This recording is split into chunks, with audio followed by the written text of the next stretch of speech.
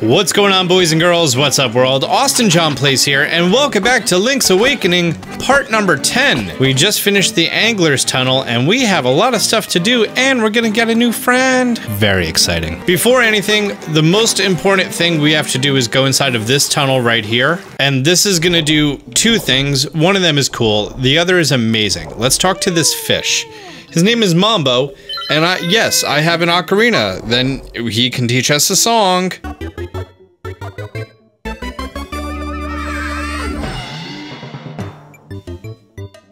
I didn't say it was a good song.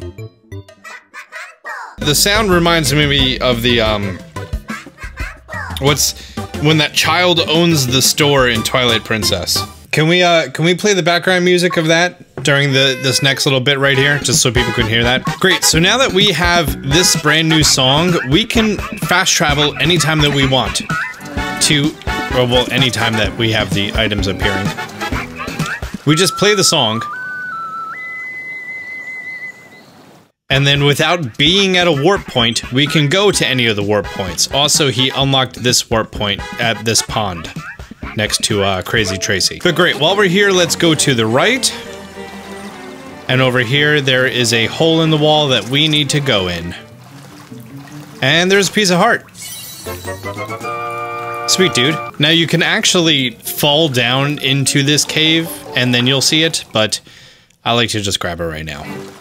You would fall down much later in the game, for the record. We still haven't even left the water yet, and there's still more things that we have to do. So from the Angler's Tunnel back to the left, we're going to be swimming in this river. It's going to bring us down to the castle, and we're also going to be getting a new friend as soon as we come out of here.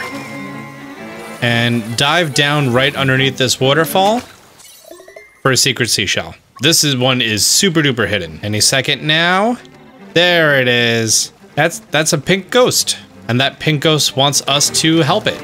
We're gonna keep heading south, cut right, and we're gonna grab this piece of heart next to the castle.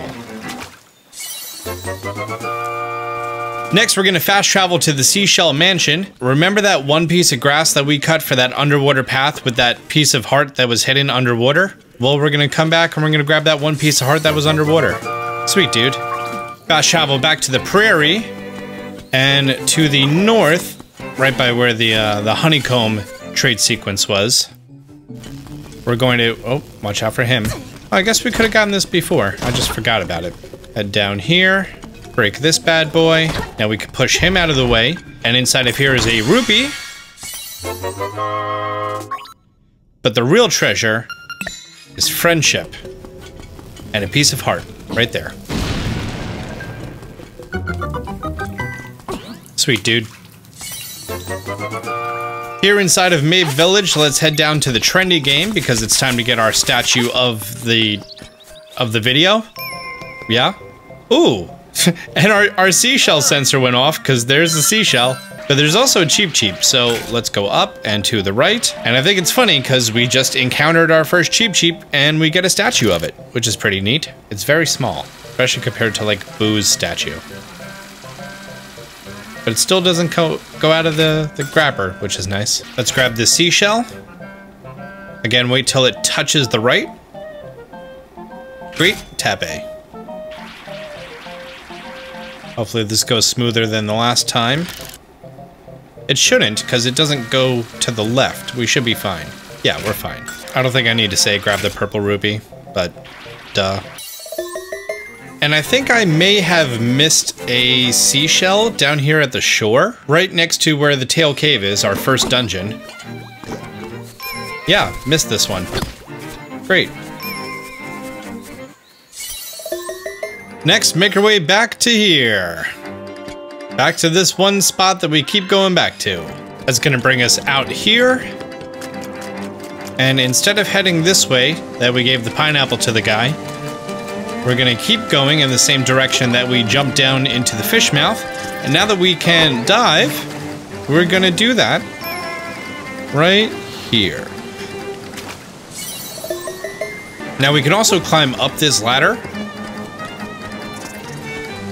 We're gonna head up here, and we are going to grab a bomb, and we're gonna throw it into this hole down here. Oh, the ghost just said, "The house, take me, the house at the bay." This is the first time that the ghost spoke to me. Maybe because I went to a house, but it's not the right house. This is the rooster house, where there's a guy here and roosters. That's Luigi. I don't care what you say, that's bootleg Luigi. First, we're gonna go over to the right-hand side. And Secret Seashell.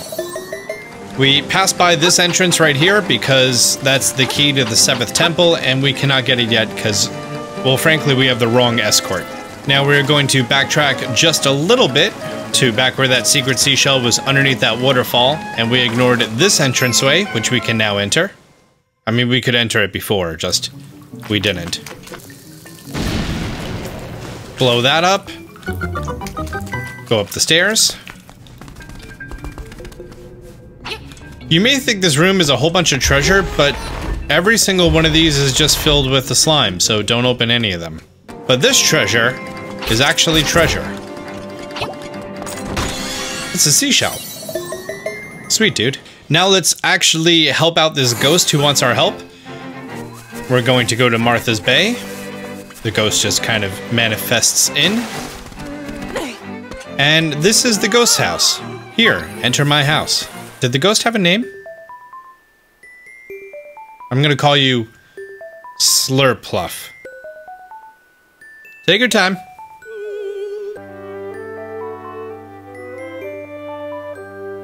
Aw, it looks so sad. Boo! Hoo! Are you scaring me or crying?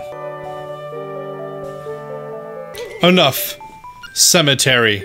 Take me, my grave. From here, we're gonna go to Manbo's pond.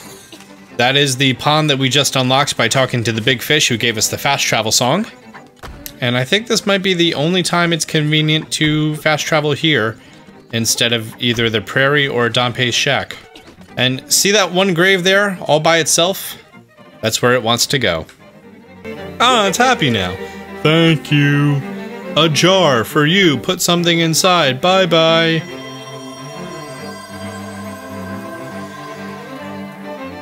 Sweet, dude. This is our second fairy bottle. Also a fun thing, you could take your magic powder.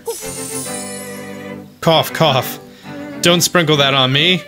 I'll have to curse you, cough, cough. There's one secret seashell that I overlooked that you may have accidentally grabbed. Well, not accidentally, but grabbed without me. It's right here. Which, like, we've been here so many times, I just haven't gone down right here yet. Here at Martha's Bay, there's another secret seashell that we can grab super duper easily. Watch out for that Zora, which for some reason Zoras in this game are evil. Secret seashell. Fantastic. Next, right from where we were and kind of where the teleporter is right there, we're going to head up and down into this big old pond over here. Our first stop is straight down to the corner. And there's a piece of heart tucked right here. And we're gonna find ourselves a mermaid. Hey there. When I was swimming in the bay, the waves took a very important necklace from around my neck. If you find it, I'll give you a scale. Sweet, dude. So, right from where the mermaid is, we're gonna go a very short distance away to underneath this bridge. Here we will find a fisherman. And he wants the fishing hook that we have. It's part of the trading sequence. He looks exactly like the other fisherman.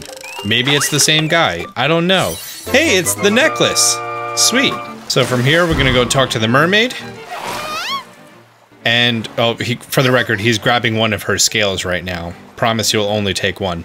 Fun fact, in the original Japanese version, you didn't see any of her body from the neck down because she lost her top, and you had to get that. And that was obviously censored in the American version for obvious reasons. Because imagine Ariel without her little seashells there. Now the neat part is see that giant fish head? That's where we have to go.